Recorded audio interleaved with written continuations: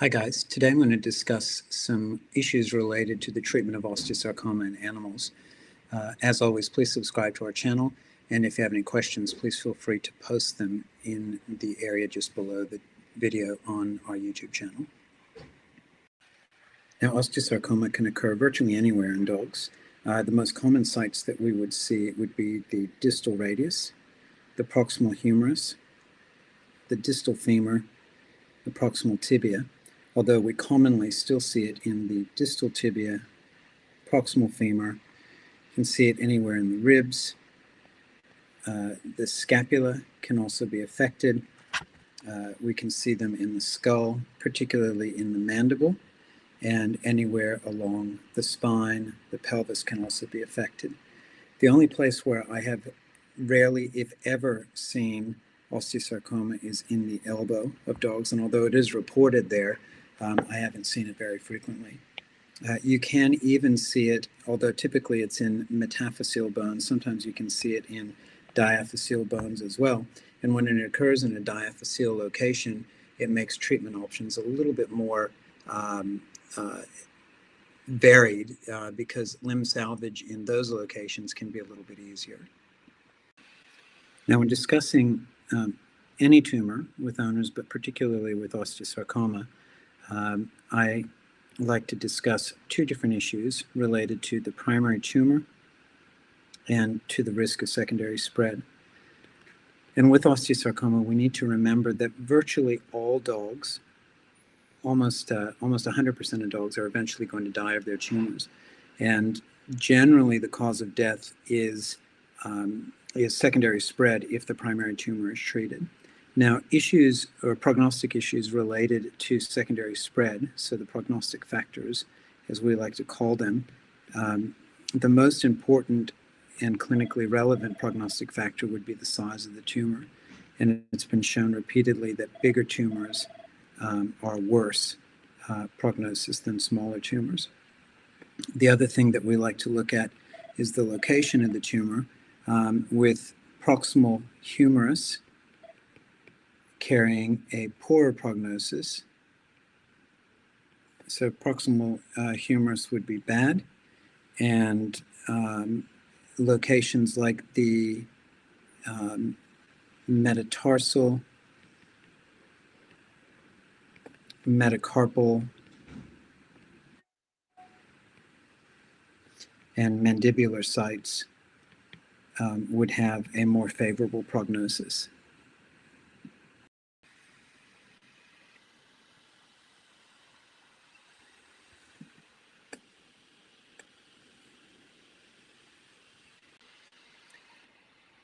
Now, the location that we typically see osteosarcoma metastasis would be the lungs in about, or at least 60% of cases, and then in other bones in about 40% of cases.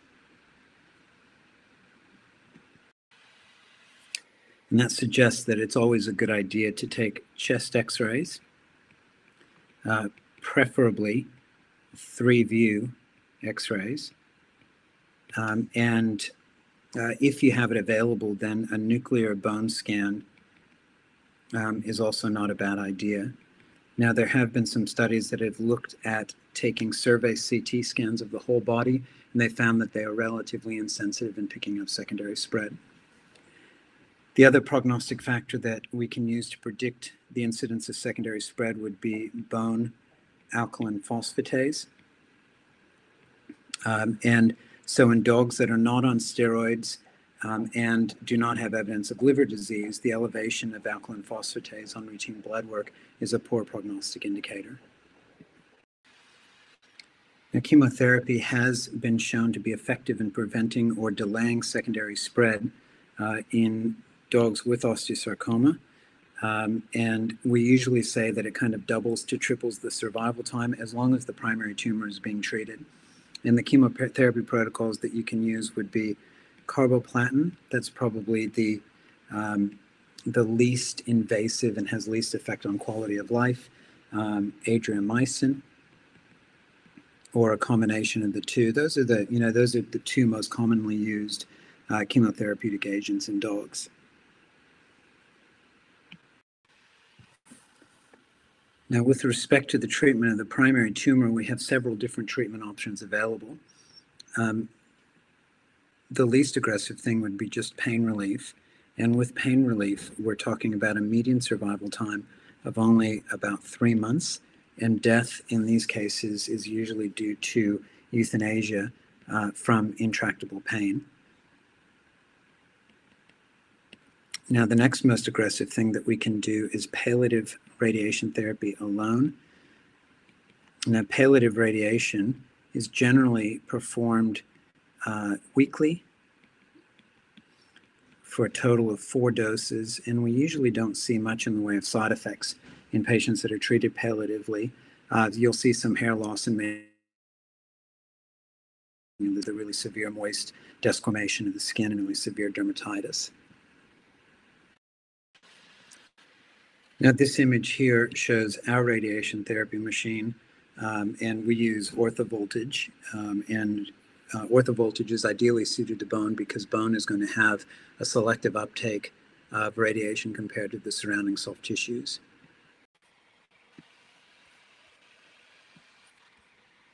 This image shows a linear accelerator, which is a newer technology for the administration of radiation therapy in animals.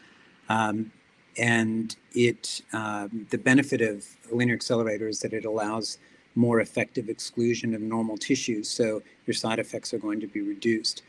The problem with linear accelerator is that there's somewhat limited availability in Australia, with machines present only in Brisbane and in Sydney. But if you're in one of those locations, then a linear accelerator can allow really effective treatment of bone cancer in dogs, and with the added advantage of potentially reducing side effects.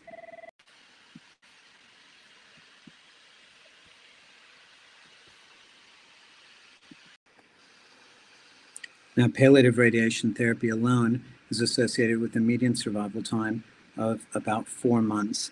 But when we add palliative radiation with chemotherapy, we get a much improved survival time in the neighborhood of about 10 to 12 months with most protocols. And this has become one of my preferred treatment options for osteosarcoma in locations where it's applicable. Now, the next most aggressive treatment would be amputation of the affected limb. And generally, when we do an amputation, we amputate all the way up either via scapulectomy or coxofemoral disarticulation. Now, amputation alone is associated with a median survival time of about 5 months. But when we add chemotherapy, that increases the survival time out to, again, about the 10 to 12 months. Now, most dogs go through chemotherapy without any significant side effects. About 80% are not going to have anything major, and then about 20% are going to have some degree of side effects, with about 5% requiring hospitalization or reduction of dose.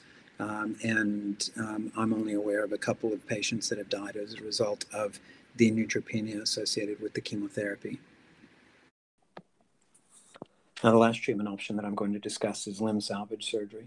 And the classic location is the distal radius, although most of the ulna can be spared, and as well as diaphyseal tibia, femur, and humerus. The majority of the scapula can also be removed, and some people have removed the entire scapula with reasonable clinical success. Now, during limb salvage surgery, the tumor is identified, an arthrotomy is performed at the radiocarpal joint, and the entire bone is removed. It is then replaced with some kind of structure, and that can include allograft bone or an endoprosthetic. The other thing that we sometimes do is transfer the ipsilateral ulna, if it's not affected, into the radius position, called a Mannish transfer. And that is associated with a reasonable success rate and lower infection rate as well. Now, this image shows a radial osteosarcoma with an allograft in place. So this is all allografted bone. And then there's a large bone plate that's placed to arthrodese the joint and to stabilize or fix the allograft to the proximal radius as well. Now, this is what an allograft-based limb salvage surgery looks like radiographically. The other option is to use an endoprosthetic, and this was a procedure that I developed over the last approximately 20 years. This shows a first-generation endoprosthetic implant where we've taken out the entire bone and replaced it with a metal strut. Success rate with this procedure is very similar to allograft-based procedures, with the benefit that you don't have to have a bone bank. You can just store these on the shelf and they can be ready to use at any point. In addition, the surgery is generally a little bit quicker than an allograft-based procedure because with allograft-based surgery, the medullary canal has to be filled with bone cement, which has to dry, etc. Whereas the endoprosthetic basically can be removed from the package and basically placed straight in situ. The disadvantage of endoprosthetic-based limb salvage surgery is that the proximal screws are at risk of failure, and they either can be pulled out of the bone or they can be sheared off at the screw head, screw interface. Now, there have been some advances in that regard with second generation implants where we use either locking plates or there's even some consideration for bone ingrowth into the endoprosthetic. Now, this is what the endoprosthetic-based limb salvage surgery looks like, where you can see that large metal strut that's just replaced the bone. The idea is that these dogs are often not going to live more than a couple of years, and so we don't really have to worry too much about implant failure and cycling because of the limited survival time. Now, the median survival time with limb salvage surgery is equivalent to what we see with amputation, with the disadvantage that there are multiple complications related to limb salvage surgery that you don't have with amputation, and those would include infection in about 40% of cases, implant failure, probably in about 20% of cases, and recurrence in about 10% of cases. Now, interestingly, with infection, we do have a really interesting phenomenon, which is that you get a doubling of survival time when they get infected. And what we think is happening is that the immune system is being turned on non-specifically by the presence of the infection, and then you're getting killing of the tumor cells by kind of an innocent bystander effect. Anyway, so that's pretty much all of osteosarcoma. Basically, you want to make sure that you are at least taking thoracic radiographs or thoracic CT scans before you treat these patients, and then consider the treatment options, including conservative management, palliative radiation with chemotherapy, amputation alone, amputation with chemotherapy, and limb salvage surgery with chemotherapy. Please, again, subscribe to our channel, and if you have any questions, don't hesitate to post them, and I'll get to them as soon as I can. Thanks for listening.